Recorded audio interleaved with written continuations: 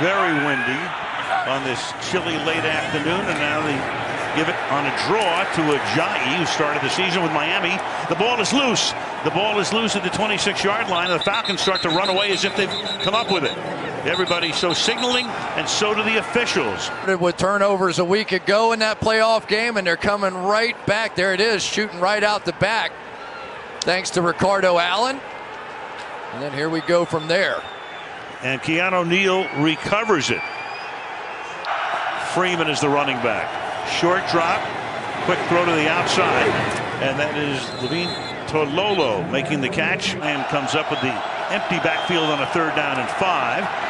Hangs in the pocket, then has to escape, floats one, caught, and that'll be a 1st down. Mohamed Sanu towards the Eagles' defensive coordinator.